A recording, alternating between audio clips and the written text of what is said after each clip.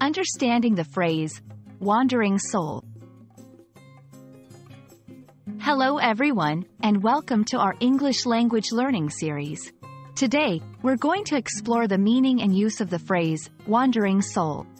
This is a fascinating expression often used in literature, songs, and everyday conversation.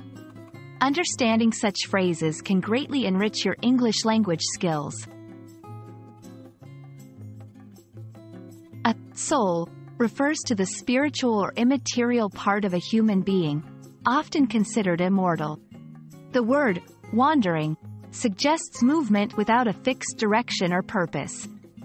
So, literally, a wandering soul could mean a soul that roams without a specific destination or goal. Figuratively, wandering soul is used to describe a person who is searching for purpose or meaning in life. It often implies a sense of restlessness or a continuous quest for understanding, belonging, or self-discovery. This phrase can also suggest a feeling of being lost or unsettled in life.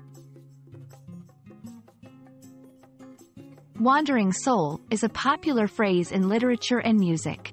It's often used to depict characters or individuals who are on a journey of self-discovery, or who feel disconnected from their surroundings. The phrase evokes a sense of mystery and deep emotional exploration. 1. In his youth, he was a wandering soul, traveling from place to place in search of meaning. 2. Her latest book features a wandering soul who finds peace in the wilderness. 3. The song speaks to the wandering souls, looking for their place in the world.